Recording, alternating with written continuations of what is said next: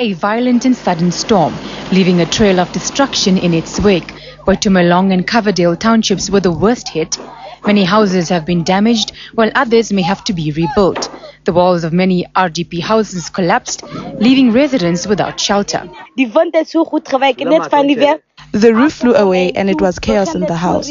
My kids were crying and I had to hold them tight. My furniture, including chairs, sofas and kitchen unit, were damaged. I don't even have enough to rebuild my house. I'm worried about the people who got hurt, and I'm worried about the people whose houses are broken. The storm also tore through the Bloemhof CBD. And when I look out of the window, that's when I saw that the wind took the roof off of the gym. And it took the roof off like paper. 10 people, including a 4-year-old girl, were injured. 3 of them are critical and have been admitted to several local hospitals. The municipality has stepped in to assist. We have spoken to the district municipality.